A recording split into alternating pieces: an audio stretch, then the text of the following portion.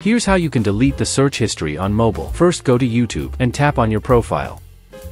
Tap on Settings icon. Manage all history and choose the account you want to delete the history from. Tap on Delete, and here you can choose how long you want to delete history. Confirm you would like to delete the following activity. Tap on Delete and the YouTube history is cleared. Deleting history can make it harder to find videos that you've previously watched. If you often watch the same videos, deleting your search history can make it difficult to find them.